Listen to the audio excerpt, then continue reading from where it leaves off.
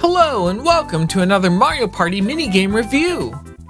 About 30 or so reviews ago, we reviewed a game called Deep Sea Divers. It was a 2 vs 2 game where one teammate had to dive for treasure while the other reeled them back up. I gave it 2 out of 5 stars. It wasn't very fun, but I got it over with and moved on to the next game. Until now. That's right, the fine people at HAL Labs pulled another sneaky on us and repackaged another minigame for a different combination of players. This one is a free-for-all game where everyone dives to get the treasure. You mash A to dive and try and avoid the sea life around you as you bring a chest to the surface.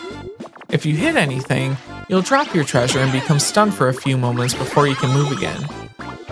Anyone who watched the review of Deep Sea Divers knows the general idea of this one already. It's not complicated. Get as many coins as you can before they're all gone.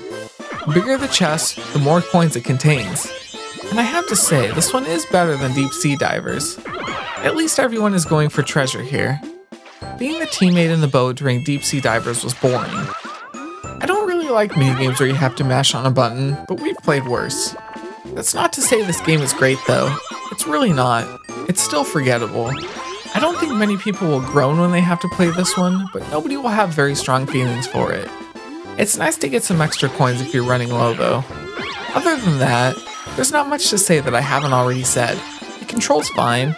Stay cautious around the sea life obstacles, and you should have no problem getting some coins. When it comes down to the last chest or two, I found that a good strategy is to swim below the character bringing it to the surface. That way, in the event that they get hit and drop the treasure, you can snatch it away and get it for yourself.